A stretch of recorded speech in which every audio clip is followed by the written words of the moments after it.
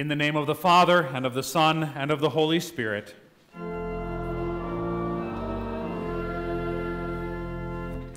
Beloved in the Lord, let us draw near with a true heart and confess our sins to God our Father, asking him in the name of our Lord Jesus Christ to grant us forgiveness. I will go to the altar of God, to God my exceeding joy. Our help is in the name of the Lord, who made heaven and earth.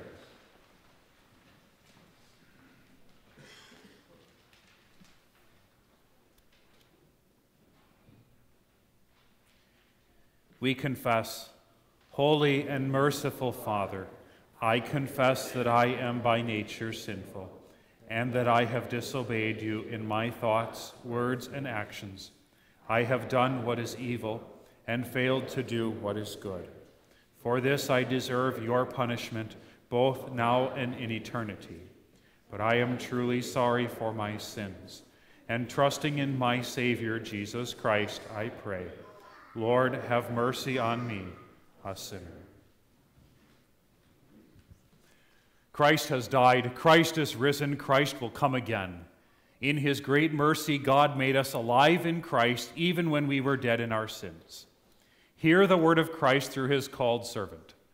I forgive you all your sins in the name of the Father, and of the Son, and of the Holy Spirit.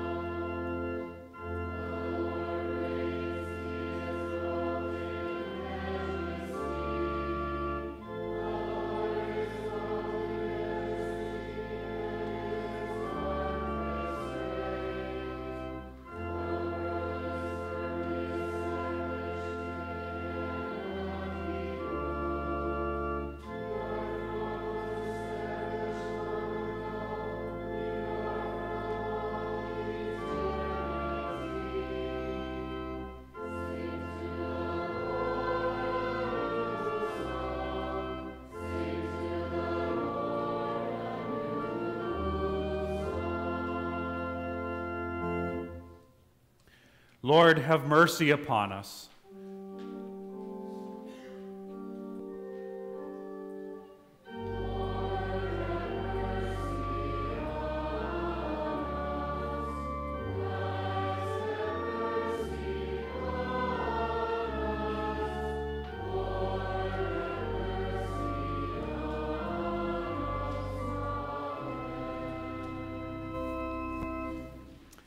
In the peace of forgiveness, let us praise the Lord.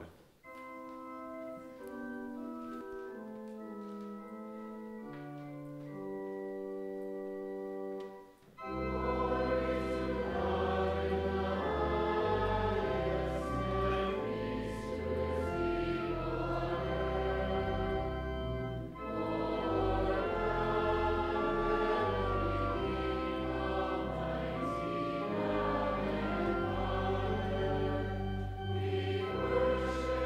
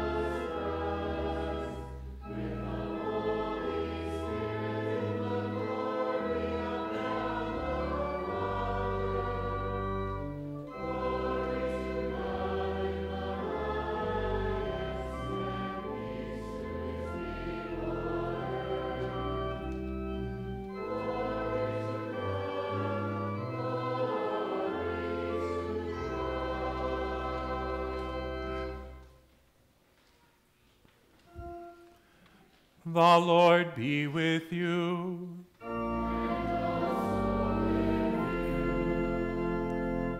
Let us pray.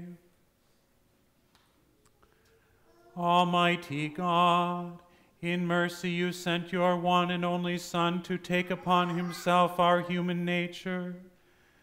By his gracious coming, deliver us from the corruption of our sin and transform us into the likeness of his glory. Through Jesus Christ our Lord, who lives and reigns with you and the Holy Spirit, one God, now and forever.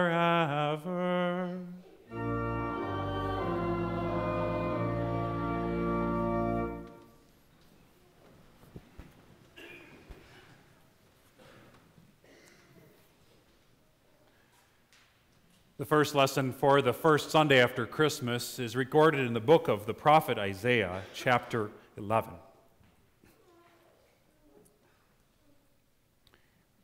A shoot will come up from the stump of Jesse.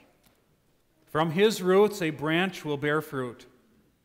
The Spirit of the Lord will rest on him, the Spirit of wisdom and of understanding, the Spirit of counsel and of power, the Spirit of knowledge and of the fear of the Lord. And he will delight in the fear of the Lord. He will not judge by what he sees with his eyes, or decide by what he hears with his ears, but with righteousness he will judge the needy. With justice he will give decisions for the poor of the earth. He will strike the earth with the rod of his mouth. With the breath of his lips he will slay the wicked. Righteousness will be his belt, and faithfulness the sash around his waist. The wolf will live with the lamb. The leopard will lie down with the goat.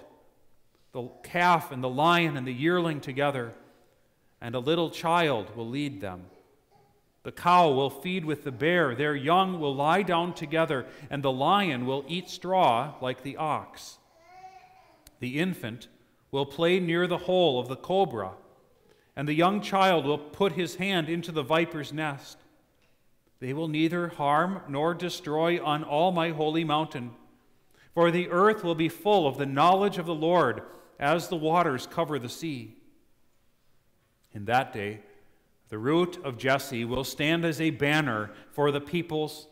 The nations will rally to him, and his place of rest will be glorious. In that day, the Lord will reach out his hand a second time to reclaim the remnant that is left of his people from Assyria, from Lower Egypt, from Upper Egypt, from Cush, from Elam, from Babylonia, from Hamath, and from the islands of the sea. He will raise a banner for the nations and gather the exiles of Israel. He will assemble the scattered people of Judah from the four corners of the earth. This is the word of the Lord.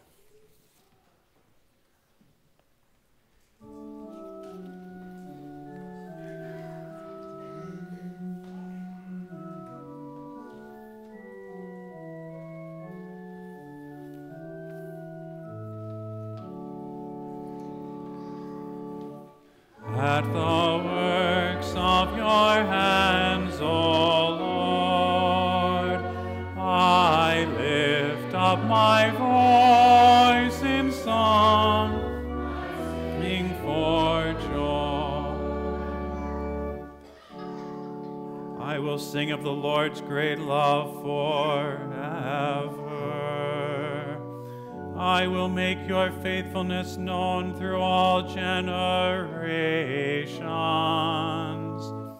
I will declare that your love stands firm forever, that you have established your faithfulness in heaven itself. The heavens praise your wonders, O Lord, your faithfulness too in the assembly of the holy ones. At the works of your hands, O Lord, I will lift up my voice in song, I sing for joy. O Lord God Almighty, who is like you? You are mighty, O Lord, and your faithfulness surrounds you. Blessed are those who have learned to acclaim you, who walk in the light of your presence, O Lord. They rejoice in your name all day long. They exalt in your righteousness. Glory be to the Father, and to the Son, and to the Holy Spirit, as it was in the beginning, is now, and will be forever. Amen. At the works of your hands, O Lord, I lift up my voice in song, I sing for joy. A lesson from St. Paul's letter to the Galatians, chapter 4. What I am saying is that as long as the heir is a child, he is no longer different from a slave. Although he owns the whole estate, he is subject to guardians and trustees until the time set by his father.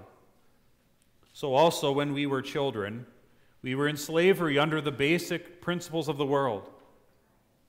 But when the time had fully come, God sent his Son, born of a woman, born under law, to redeem those under law, that we might receive the full rights of sons. Because you are sons, God sent the Spirit of his Son into our hearts, the Spirit who calls out, Abba, Father. So you are no longer a slave, but a son. And since you are a son, God has also made you an heir. This is the word of the Lord. Alleluia. Let the peace of Christ rule in your hearts. Alleluia.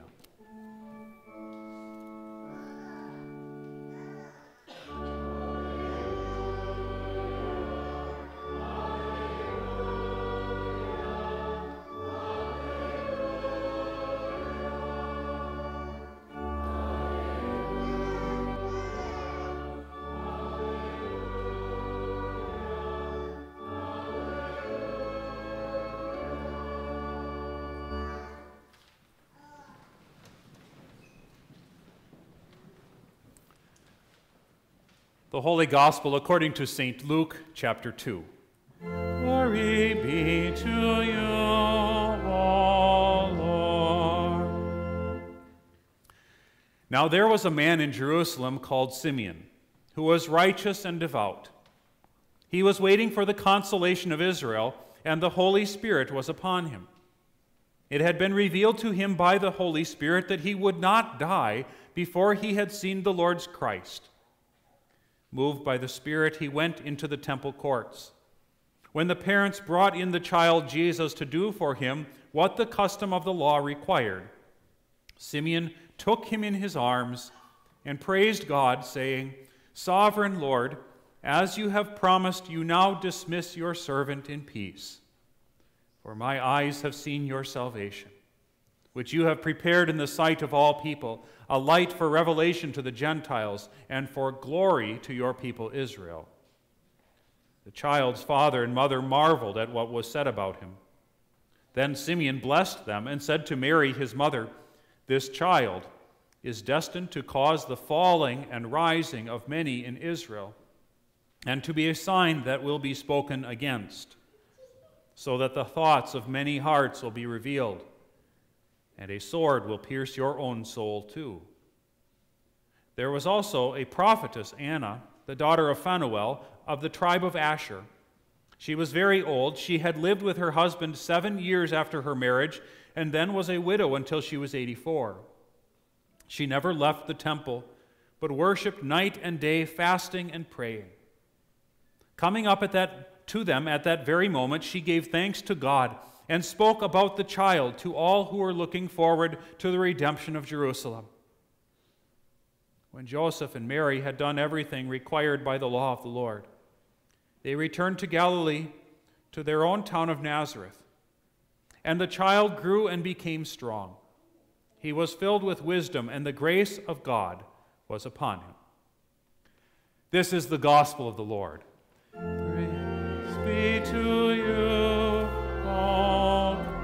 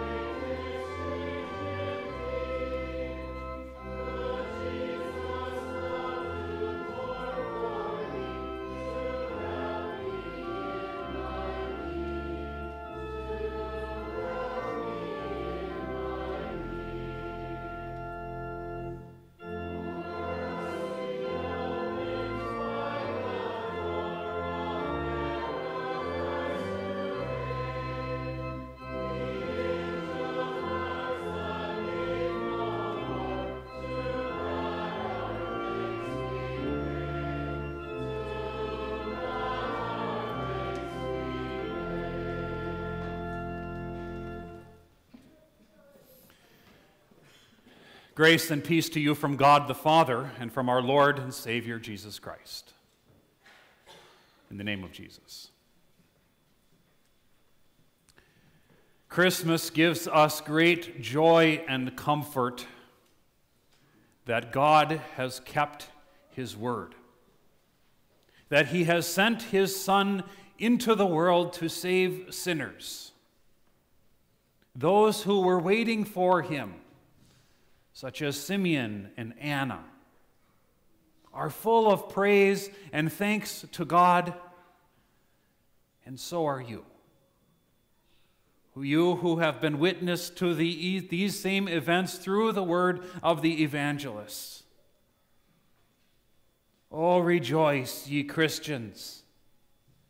Rejoice, give thanks, sing, for the Savior, Jesus, of the Savior of the world, has appeared. God has kept his word. But now what? What does this joyous news mean for you and for me? What did this joyous news mean for Simeon? For Anna? For Simeon, it meant that he could finally depart in peace. That is, it meant that he could die. Congratulations, the Savior has come, now you can die. What did it mean for Anna? For Christians? There's at least a possibility that Anna's word, her spreading the news about what she had seen and heard, it was Anna's talking that alerted Herod to the fact that the Magi had slipped through his fingers. And that set in motion a world of wrath from Herod, the murder of babies in Bethlehem. What does this joyous news mean for Mary and Joseph? The word of the angel Gabriel had come true. Mary conceived a child. Joseph took her and took care of her and the child.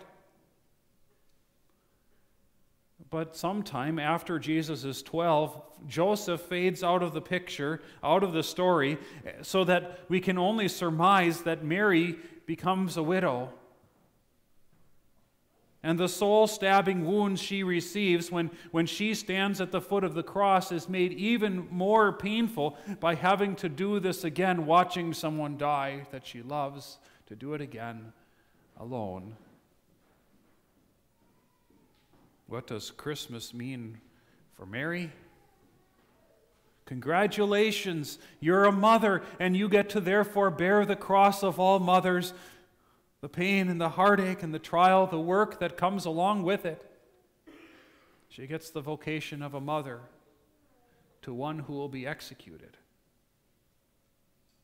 What does this joyous news mean for the church? God's salvation, which he has prepared in the sight of all people, out in the open, with public promises, prophets and promises, sworn on oath, not just for the Jews, but a light for revelation to the Gentiles. The angel specifically said, I bring you good news of great joy that will be for all people. And so the Church of Jesus has good news for everyone. Congratulations, Christian church. You have a calling too, to proclaim the wonders that God has done, to proclaim it to all in the world for whom he has come. But just so you know, Simeon's words still apply. He said this child is destined to cause the rising and falling of many in Israel, and to be a sign that will be spoken against, so that the thoughts of many hearts will be revealed. In other words, the gospel is for everyone, but not everyone will believe it. Many won't. He is a sign that will be spoken against. They'll speak against him. They'll murder him. They'll kill him. They will reject him. They will leave him. They will ignore him. And they is Israel. It's his own people, the people to whom he was sent. People will show what they really think and believe by how they treat Jesus. And what does this joyous news mean for you? You who have prepared your hearts and your minds in repentance during Advent, you who have pondered with Mary, who have worshipped with the shepherds, who have beheld him, even held him in your arms like Simeon. Congratulations. Do you not also have a calling? And in that calling, in that vocation, will you not also suffer? Will you not also die? Will you not also be pierced through? Will not the Christ child reveal the thoughts of your heart too? Will you not also rise or fall by Jesus?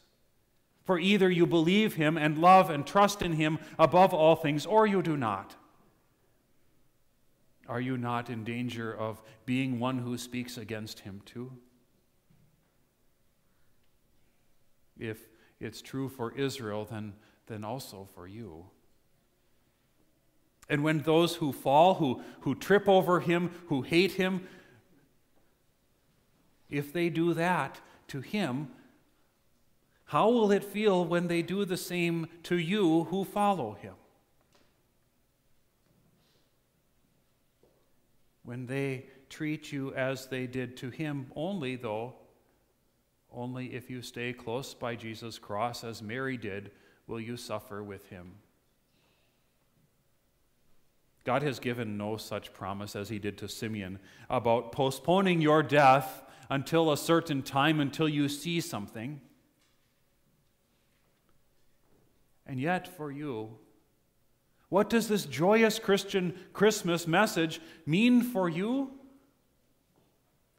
It means that even if God fulfills your every prayer, answers every single prayer, if every single petition of the Lord's Prayer that you pray today comes to fulfillment,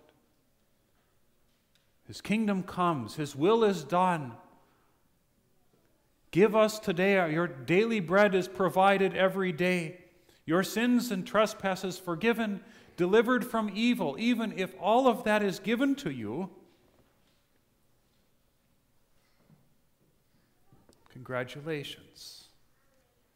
You too, like Simeon, get to die. What do we say in the Catechism? Deliver us from evil. What does this mean? It means that we would graciously pray that when our last hour comes, he would grant us a blessed and a peaceful departure and take us from this world of sorrow to himself in heaven. All of this, another way of saying all of this, is simply that with faith in Christ, holding on to this Christ child in your arms, being part of his family means bearing a cross. That's what Jesus meant when he said, if anyone would come after me, he must deny himself and pick up his cross and follow me. It's not fun to be so associated with the Savior that those who hate him hate us. It's not easy to be at risk of being against him too, not easy to see Jesus rejected and to be guilty by association with him. And it's no fun to die. But Simeon was righteous and devout, and Mary was blessed. And Jesus also reveals faith in the hearts of his faithful and kindles love in their hearts for him and for their neighbors. Know this, dear children, dear Christians, that this Jesus cares for you like he does his own family. Do you remember the tender scene at the foot of the cross when Jesus sees to the care of his mother, who would be left all alone, who that sword would pierce? She bears the cross of suffering at his death too, and he cares for her. He sees to it that he gives to her, probably the youngest of his disciples, the one that would live the longest. He places her into his care. He thought of everything. So Simeon could die, could depart in peace. Death would come, but death would not be the same for him. Just as God promised a Savior and kept that promise, so he has made a promise to you about your own end. As Luther writes in his hymn on the Nunc Dimittis, the Song of Simeon, says, "This the Lord has promised me, that death is but a slumber. And now I know he is my life, my friend, when I am dying." If it is true that Jesus is, as Simeon prophesies, a sign to be spoken against, set as the cause of the rising and falling of many in Israel, some people don't want to have anything to do with Jesus or his church where he gives his gifts. That would seem like a painful cross for his believers to bear. But it is, in fact, something that demonstrates, all it does is it shows that his word is fulfilled. Again, Martin Luther, in a sermon on this text on the Song of Simeon, He lamented how frustrating it was, that it seemed like no one listened to the word that he preached. He said, if I had only known how people would receive the preaching, how they would simply ignore most of it, and how some would flat out reject it, he said that pain would have led him to never preach a single word. If it were not for this verse, he said. If it were not for the fact that God had promised it, that God had told them ahead of time that Jesus would be set for the falling and the rising of many. This Christmas, come into the temple with Simeon. Hold your Jesus in your arms and bless God with all the joy and celebration you can muster, knowing full well that what this means is that there is a cross ahead of you.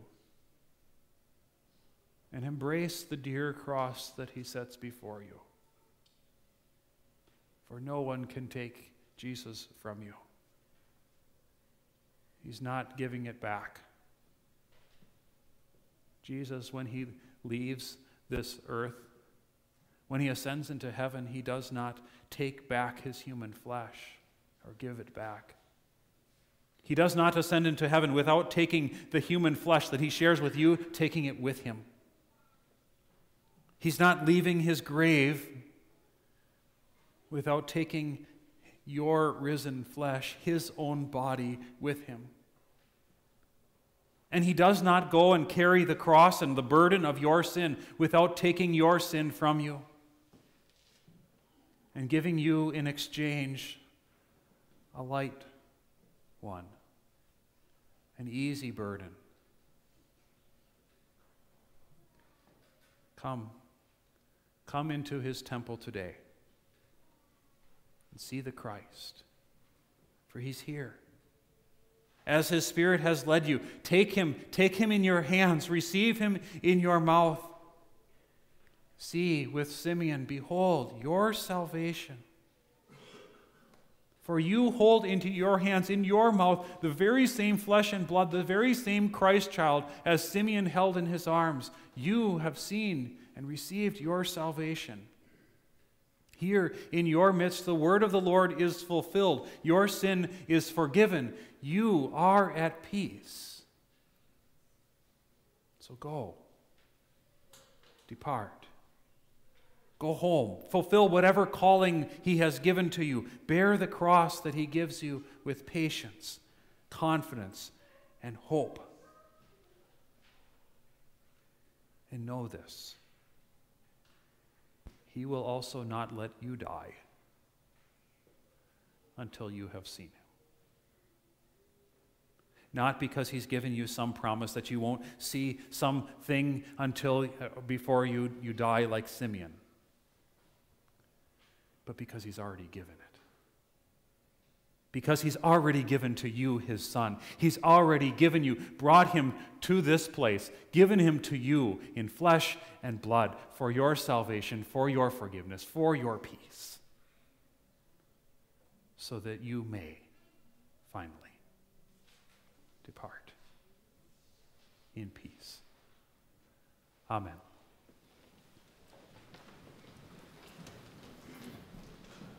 And the peace of God, which surpasses all understanding, will guard your hearts and your minds in Christ Jesus. Amen. We join together in confessing the Christian faith using the words of the Nicene Creed. We believe in one God, the Father,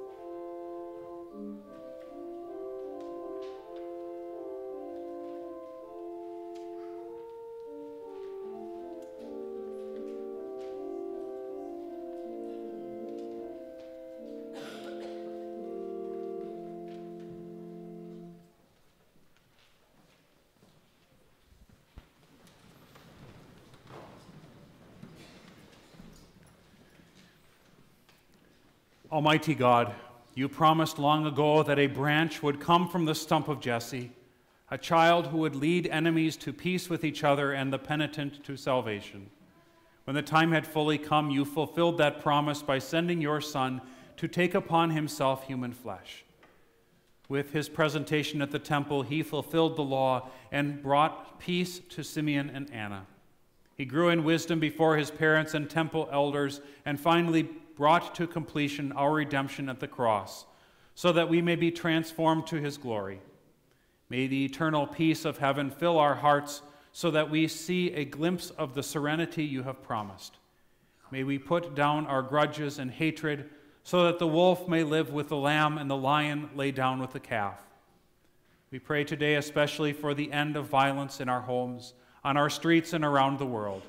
May your love conquer all.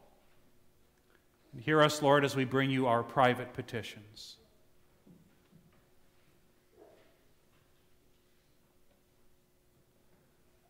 O Savior, child of Mary, who felt our human woes, O Savior, King of glory, who conquered all our foes, bring us at last, we pray, to the bright courts of heaven and to the endless day. Amen. The Lord be with you.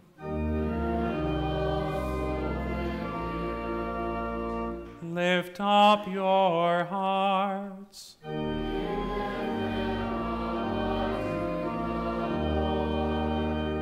Let us give thanks to the Lord our God.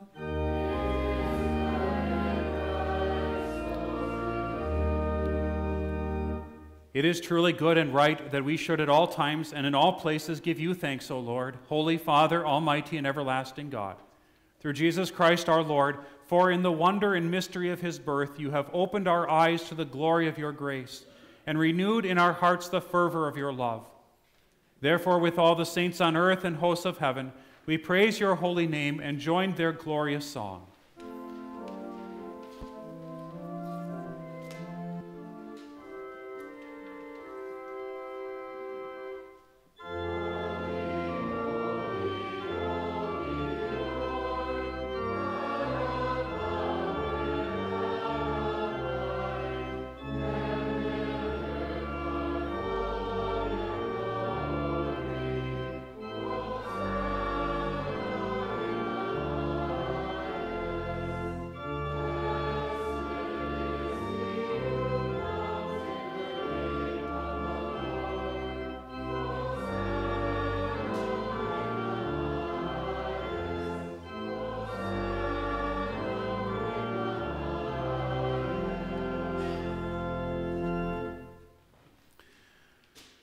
Almighty God, endless is your mercy and eternal is your reign.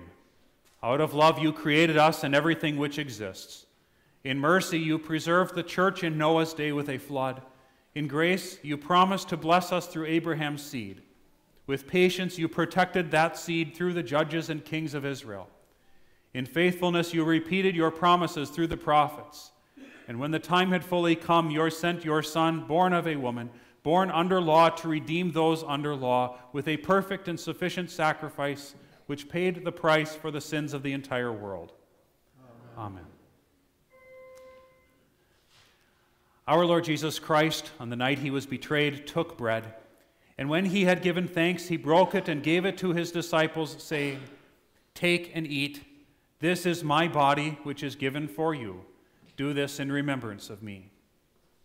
Then he took the cup, gave thanks, and gave it to them, saying, "Drink from it, all of you.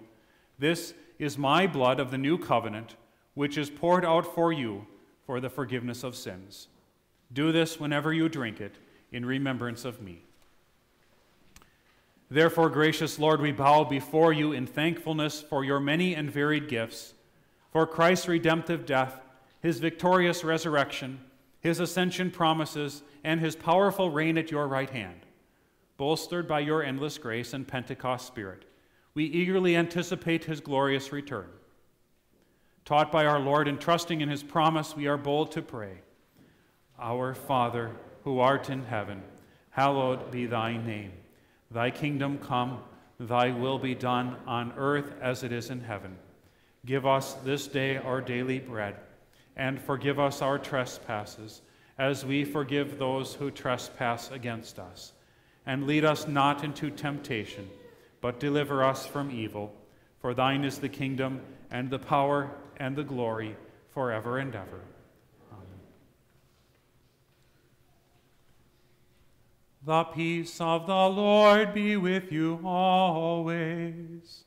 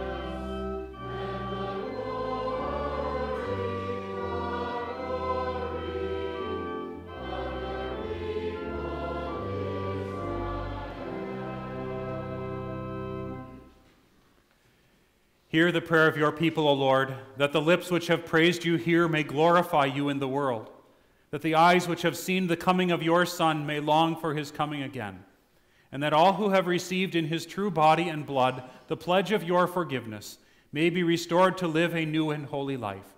Through Jesus Christ our Lord, who lives and reigns with you and the Holy Spirit, one God, now and forever.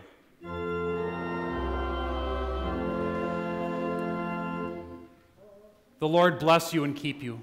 The Lord make his face shine on you and be gracious to you. The Lord look on you with favor and give you peace.